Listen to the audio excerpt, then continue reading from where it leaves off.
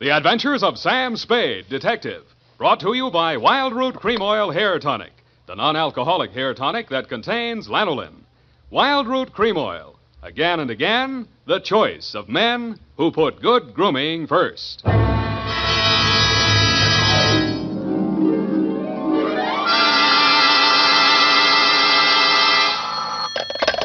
Spade Detective Agency. Bernadine, anything wrong? You sound almost human. It's not Bernadine, Sam. It's me, Effie. F! But I'll tell Bernadine about your compliment. How are things? Well, I've made out as best I could. I don't want you to think that I begrudged you a vacation. After all, you have worked hard. You did deserve it. Sam Spade, is that all you have to say to me? I'm not putting the blame on you. After all, it is a state law, so I can hardly accuse you of letting me down at a time when I needed you most. Well, you might at least ask me if I had a good time. I'm sorry if your conscience bothered you. Oh, well, it didn't. I had a divine time, and I met all sorts of interesting people. Mostly men. You don't say. What else? Well, it was this desert ranch, you know, with a lot of buttes around. You mentioned those. No, Sam, no. They're the result of erosion. Those outdoor types, they go to pieces. Sam, are you pulling my leg? Not over the phone, Effie, but stay where you are. I'll be right down to look at your snapshots. And when you have the time, I'll dictate my report on the missing Newshawk caper.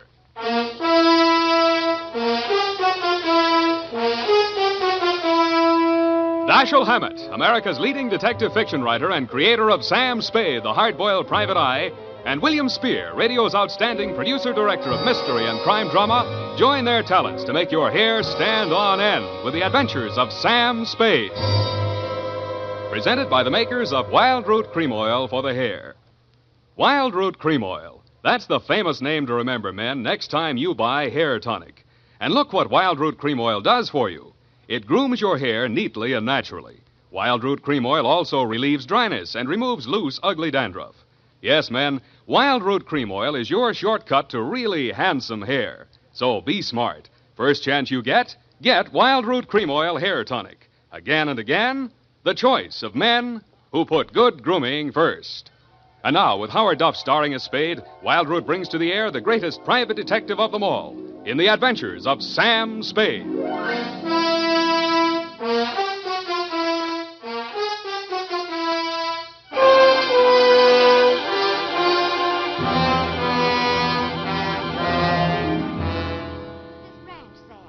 Outside of Kanab on Virgin River. Kanab, the Pearl of the West. Uh-huh. And did I mention the buttes?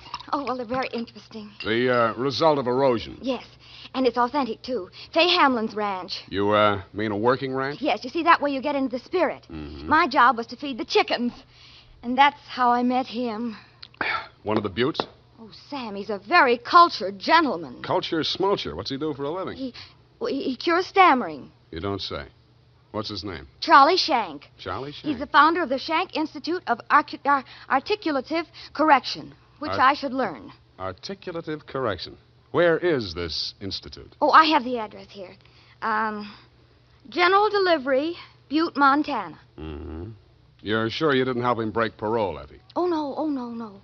We just went on long walks together. Where to? Oh, different points of interest. Like Wolf Canyon. Figures. Uh-huh. He invited me on this camping trip. Honorable, of course. Mm. But I couldn't go on account of my sunburn. Oh, I had an awful. I've still got it, you see. Mm. And then he went back to Butte. He had to leave in such a hurry he couldn't even say goodbye. Well. It was a pity, too, because an old friend he hadn't seen in years came looking for him just a few minutes later. With a warrant? No, he was an attendant in a nearby hospital. Mental? Oh, yes, very intelligent. He read me some of his poetry. Maybe you've heard it. A loaf of bread, a jug of wine, and thou. Wait a minute. Isn't that the Rubaiyat of Omer Khayyam? That was written by a guy named Fitzgerald. Well, of course. That's his pen name. Quite a penman. Yes, but he's paid his debt to society. And the other time it was a bad beef. Oh, naturally. He told me all about it. Sure. He cried on my shoulder afterwards. Sweetheart, when you make a mistake, it's a beaut. Sam, nothing happened. Well, I'm glad he cured you of stammering anyhow. Ready? Oh, yeah. I've got a brand new notebook. Know. Life goes on. I've got a brand new notebook, Sam. I'll just turn over a new leaf. Not a bad idea, dear. Date July 18 to Mr. Alex M. Youngblood. Try that again. Mr. Alex M. Youngblood, P.O., Box 317, San Francisco, From Samuel Spade, license number 1375596. Dear Mr. Youngblood, I need a vacation myself. You need Trolley Shank. You sound tired, Sam. Fortunately, until I met you, my only experience with any of the men and women who make your newspaper run had been with one of your corner newsboys who shortchanged me 2 times within as many days. I have not read your rag since. But your name looked imposing, and so did the $300 check upon which you had written it.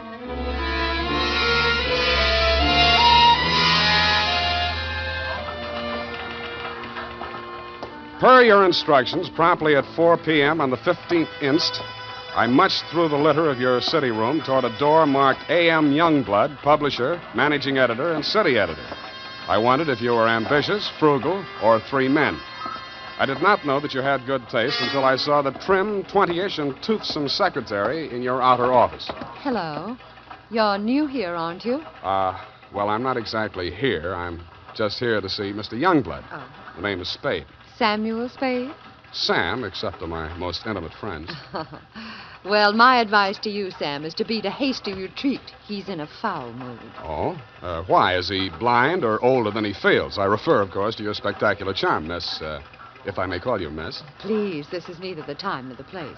My name is Phyllis Watson, and my phone number is in the directory, if you're really interested. I could be. Thank you. And if a man answers, tell him you're my French teacher. Oui. You better go in now. If you're late to an appointment with him, you're through. Do you have any more words of wisdom? No, but I hope you can do something to improve his state of mind. He's been awful lately. Good luck, Sam. Thank you, Phyllis Watson. Come in. Now, 1 minute past 4. You must be Mr. Spade. That's right. You're almost late. Sit down, Spade. Cigar? No, thanks. Well, don't expect me to offer a drink. You aren't a drinker, I hope. You don't listen to the radio, do you? Well, you'll not drink in this office. Nothing here but a cooler filled with water from a clean, gurgling, laughing mountain stream. You sound like a reformed drunk, Mr. Youngblood. What's that? Well, it was a good many years ago. If you don't mind, I'll just paste up the weather report for my morning edition before we talk. Oh, you do that too, huh? Yes, obviously. And with good reasons. I remind myself that I was once a copy boy, and I find it a splendid way to, at least once each day, to lower myself to the level of the working man. There we are. Very hot in Phoenix, I see. Mm-hmm. Just what do you want a detective for, Mr. Youngblood? I was coming to that, Mr. Spade. Sorry. Now, well, first let me warn you that your assignment is a highly confidential one. They all are. In this case, a man's life may be at stake. Mm-hmm. The situation... My newspaper, at my order and under my guidance, has launched a campaign against crime. Not aimed at the petty criminal, but at the easy-living leeches at the controls of the rackets, the hoods in bankers' clothing, the mansion-housed parasites who direct the pickpockets, the second-story men, the housebreakers, who gamble away $500,000 a year and pay income tax only don't go a to fraction pieces. of that amount. Yes, I understand. You're after the boys on the safer side of the fences. Nicely put, Spade, yes. Thank you. Well, the long and short of it is this. The author of the expose series, Ray McCulley, my top crime reporter, has been missing for 2 days. I want you to find him. What makes you think he's still alive? Good heavens, Spade. Why must you suggest that he isn't? Because if I were a mansion-housed parasite in danger of being unhoused by a newshawk, I'd see said newshawk standing in a cement block on the bottom of the bay. I will accept that only when no stone has been left unturned. Every straw and every haystack has been searched. Every... nook and cranny? Yes. Sounds as though you need at least one police force, Mr. Youngblood. Now, why don't you just... No. Impossible. We've already had a brush with the police over the expose. I'll not be dictated to at this stage of the game. I started this investigation, and I'll finish it alone. Well, it's a pretty big order, Mr. Youngblood, but times are tough. I'll see what I can do. Good. I hereby turn over to you all the resources and power of this, my newspaper. When one of my reporters is in trouble or danger, sir, I will spend every penny of my fortune, if necessary, to deliver aid and succor to his side.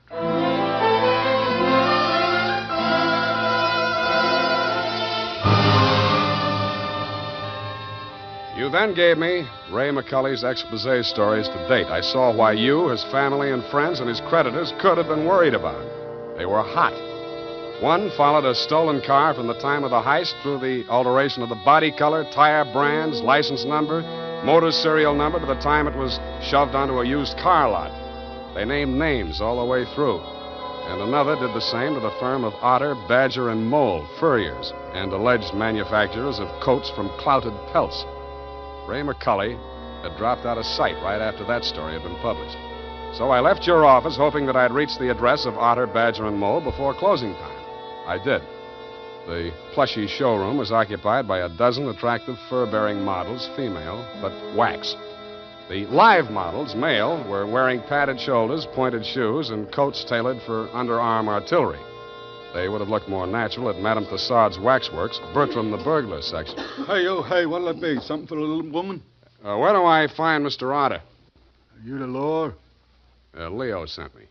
He's in his office. Come on. Oh, wait a minute. Don't crowd me. You say you want to see the boss? On business. Stop nudging me with a rod. In there, hey, move. Okay. Hey, boss. Yes, Woody? Here's Joe here to see you. Leo sent him. Well, nudge him in, Woody. No nudging, Woody. Well. So Leo's sending a man to see me. I wonder why. If you'll comb this character here out of my hair, I'll try and tell you. Sit down, Woody.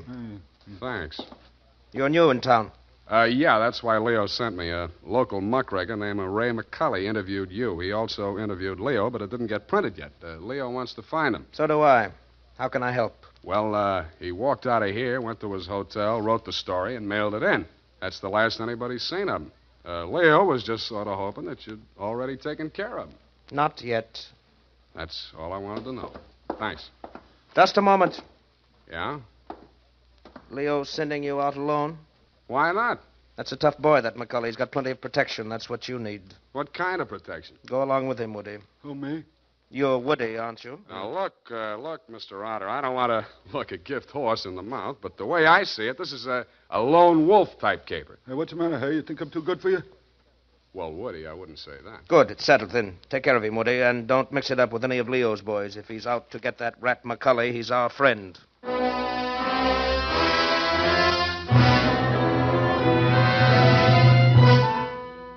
I was beginning to wonder who Leo was.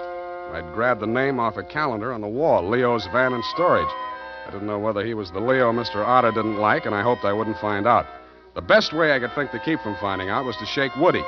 On the way uptown, I walked him past 4 police stations. Crossing Market Street, I pushed him straight into the arms of a traffic cop who begged his pardon and let me off with a warning. At the Blue Bottle Bar and Grill, I gave Joe, the bartender, the Mickey Finn sign, but Woody liked it. He ordered another. Then he said he knew a place on Columbus where the drinks were even better. It was called Leo's Place. I wondered if that meant anything. Hey, oh, hey. Who, me, huh? I want your drink. Don't you like this joint?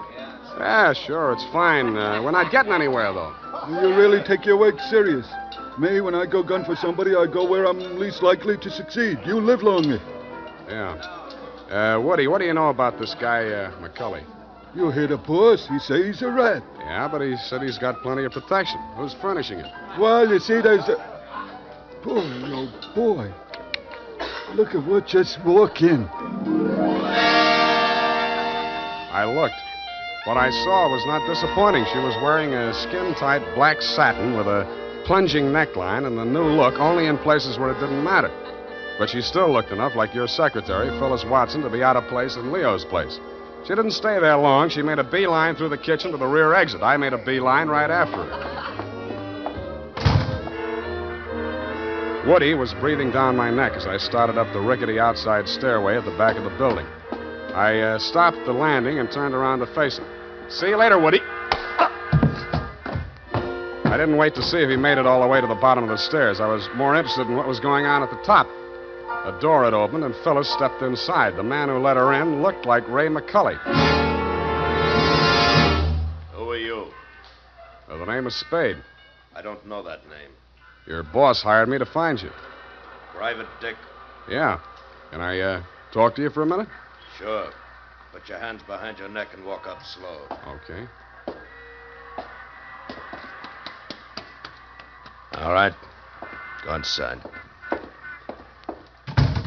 What's the matter? You're not acting glad to see me. This is the guy, Phyllis. Yes. Alex hired him this afternoon. There, you see. Now, what do you want me to tell Youngblood? You're not going to tell anybody anything. Oh! It caught me right behind the ear. The last thing I saw was that plunging neckline as Phyllis rushed forward. I didn't know whether she was rushing to my rescue or to get in a few licks of her own. 5 seconds later, I didn't care. As the design on the linoleum slammed up at me, I had just time to wonder why, of all the people who were looking for Ray McCully, I had to find him. Then I was out. Boinged. Maced for my pains.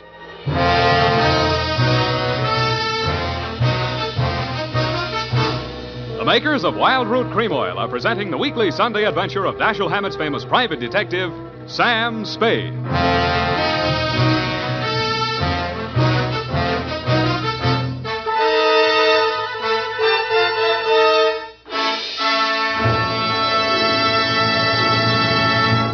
If you want the well-groomed look that helps you get ahead, socially and on the job, listen. Recently, thousands of people from coast to coast who bought Wild Root Cream Oil for the first time were asked, how does Wild Root Cream Oil compare with the hair tonic you previously used? Better than 4 out of 5 who replied said they preferred Wild Root Cream Oil. And no wonder. Wild Root Cream Oil grooms the hair neatly and naturally, relieves annoying dryness, and removes loose dandruff. What's more, non-alcoholic Wild Root Cream Oil is the only leading hair tonic that contains soothing lanolin. So ask for Wild Root Cream Oil Hair Tonic. Again and again, the choice of men who put good grooming first. By the way, smart girls use Wild Root Cream Oil, too. And mothers say it's grand for training children's hair.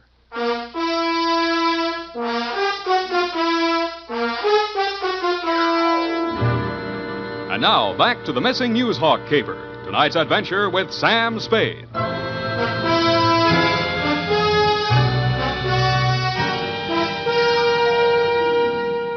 I was lying on the floor in a room with nothing in it but a sink, an army cot, a square of dirty linoleum, and a body.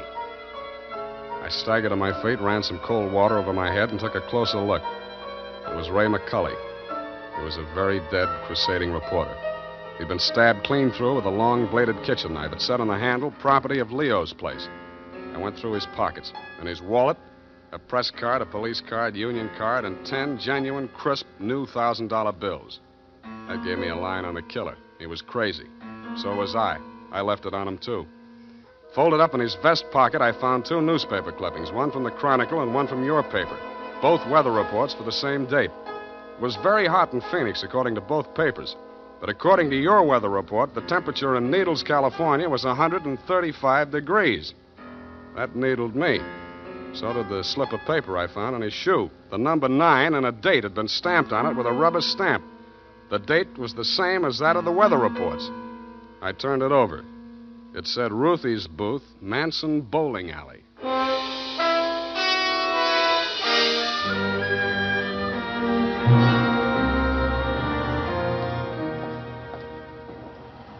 Don't tell me, let me guess. You're the cigar type. Coronas or Panatellas? Thanks, I'm just shopping. I got a nice line of notions. So have I.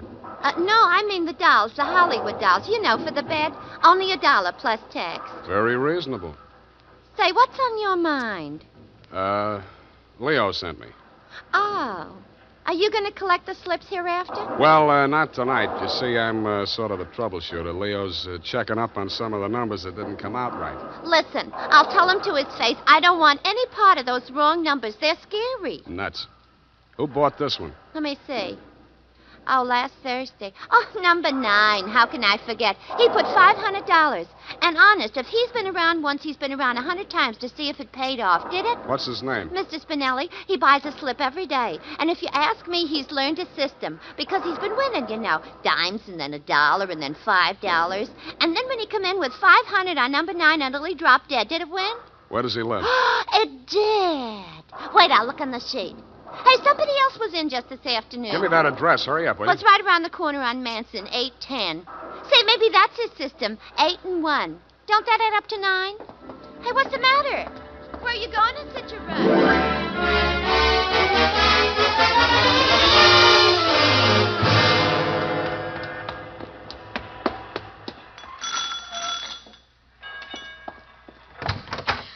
Please, come back later. Tomorrow. Next week. Are you Mrs. Spinelli? Yes, please.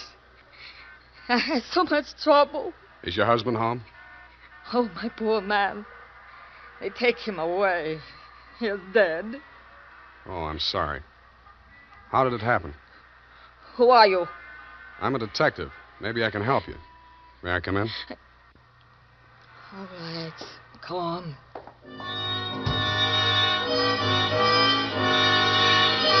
It took quite a while to gain her confidence, and after that it took still quite a while to piece together the grief-stricken grumble of words that poured out of her. When I got it down in the form of a statement, I asked her to read it over. Item, statement by Mrs. Arturo Spinelli.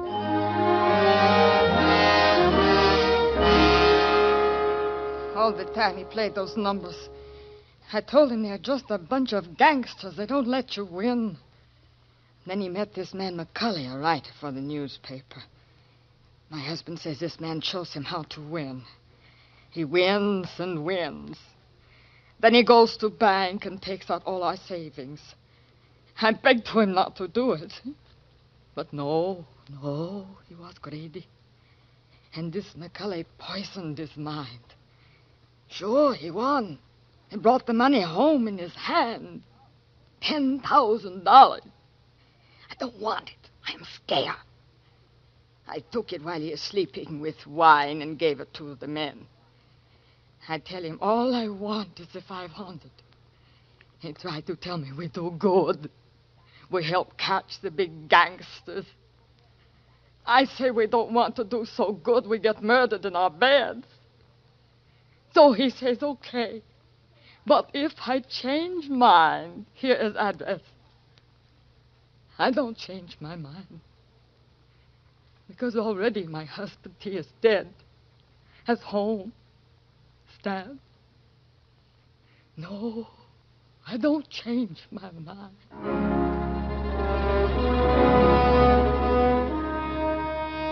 She signed it, and I left her alone with her grief. I wasn't working for you anymore, Mr. Youngblood. You hired me to find you a reporter, and I had. And I wished I hadn't. The rest of it I did for myself. You weren't in your office when I got there, but Phyllis was. I found her behind the city desk in the act of dropping tomorrow morning's weather report into the slot. I grabbed her out of her hand. What? Oh, it's you. Where's your boss? At home, I guess. We'll talk in his office. Come on. Sam, I can explain how I happened You're going to be... explain plenty before I'm finished with you. Sit down. Oh, you...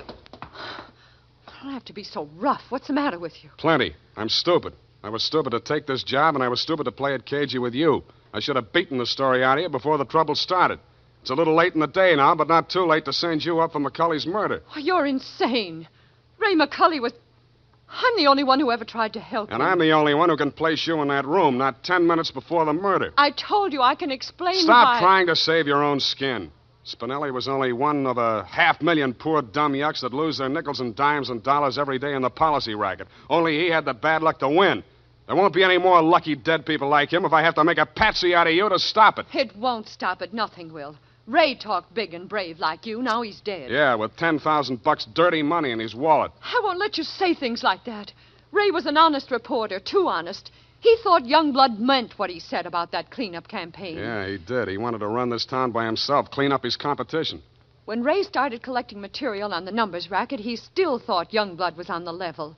But that was before he stumbled onto the thing about the weather reports. Yeah, that was a new one. The old Dutch Schultz mob used to add up the stock market quotations. If they cheated, they knew their customers weren't good enough at arithmetic to prove it. But who knows how hot it is in Phoenix unless they live there?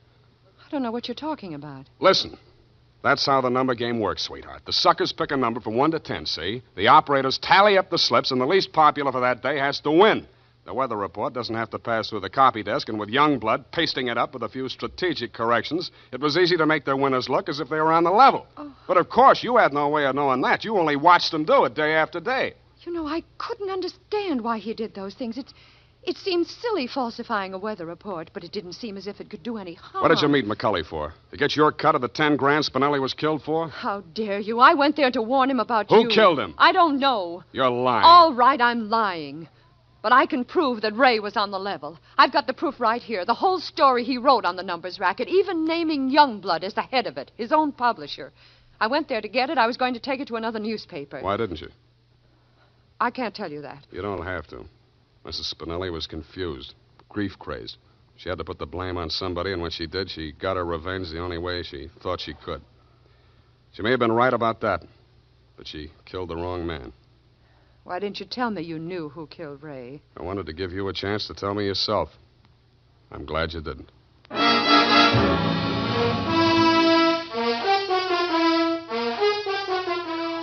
And that, Mr. Youngblood, is the crop. I'm sure you appreciate the fact that I gave the double scoop to your paper. Like Mrs. Spinelli, I have my own ideas of vengeance. Besides, it may up your circulation a little, and you can certainly use a little extra money for your defense. By the way, who's Leo? Period, end of report. But, Sam. Yes, Effie? I thought Mrs. Spinelli killed Ray McCulley. The vacation helped. You're absolutely correct. Mrs. Spinelli killed Mr. McCulley, if you'll pardon the expression. But why did she kill her husband? I was wrong. The vacation didn't help. You mean she didn't? She killed McCulley to avenge the murder of her husband. You mean Mr. McCulley killed Mr. Spinelli? Effie, stop. I'll go mad. Oh, you need a vacation, Sam. Look, type that up. The clatter of the keys may stimulate you to further cerebral activity. I beg your pardon, Sam? Brain work. Now, shoot. Oh, brain work. Oh, well, you know best. Tonight, men, or first thing tomorrow, get Wild Root Cream Oil and see what wonders it does for your hair. Notice how easy it is to apply. Notice what a neat, natural job it does of grooming your hair. Notice, too, how effectively Wild Root Cream Oil relieves annoying dryness and removes loose, ugly dandruff. No getting around it. Once you try it, you'll never be without it. So tonight, or first thing tomorrow, call at your drug or toilet goods counter for Wild Root Cream Oil. Get the big economy bottle and the handy new tube that's easy to pack when you travel. Also, ask your barber for a professional application of Wild Root Cream Oil Hair Tonic. Again and again, the choice of men who put good grooming first. Well, here it is, Sam. And you were absolutely right. The typing cleared my mind. It's all clear now except for one thing. Well, let's clear that up right away. Why did Mrs. Spinelli kill her husband? She did not kill her husband. Oh, I'm sorry. I meant, why did Mr. McCulley kill Mr. Spinelli? Kelly did not kill Spinelli. Who's Kelly? McCulley. McCulley's real name was Kelly? Now, let's start all over again. Disregard everything we said up until now. Make your mind a complete blank. All right, Sam. In the first place, McCulley did not kill Spinelli. That's what I said. It was his wife, wasn't it? Now, wasn't it, Sam? Oh, stop teasing me. Sam, why do you look at me like that? Effie, Mr. Spinelli was killed by one of the policy racket hoods to get back the 10 grand he won on the numbers game. Then how did the money get into Kelly's pocket? McCulley's. Why do you insist on using his alias, Sam? Effie, that was a tip of the tongue. I mean, look, Mrs. Spinelli took it to him because she was afraid her husband might be killed for it. Then why didn't they take the money when they killed him? Because Mrs. Spinelli had already taken it. Then she did kill him. Go home, Effie! All right, Sam. I'm sorry I'm so irritable to you, but I thought it's... Well, it's been so long since I've been here, you know, Sam. Angel, you're just tired. Vacations have a habit of doing that to you. After a week or two in the office, you'll be all rested up again. I'll take it easy. You act as though you thought my mind were affected. Come here. Sam, now don't. My sunburn. Oh, it hurts. It's nice to have you back. You look good, too. All tanned and healthy. It's great. I think my nose is peeling. Well, don't pick at it. I won't.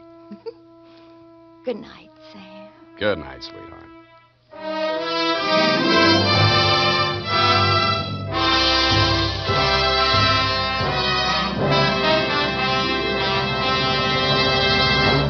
The Adventures of Sam Spade, Dashiell Hammett's famous private detective, are produced and directed by William Spier. Sam Spade is played by Howard Duff. Lurene Tuttle is Effie. The Adventures of Sam Spade are written for radio by Bob Tallman and Gil Dowd, with musical direction by Lud Gluskin. Gil Dowd directed tonight's broadcast in William Spier's absence. Join us again next Sunday for another adventure with Sam Spade, brought to you by Wild Root Cream Oil. Again and again, the choice of men who put good grooming first. This is Dick Joy reminding you to... Get Wild Root Cream Oil, Charlie. It keeps your hair in trim.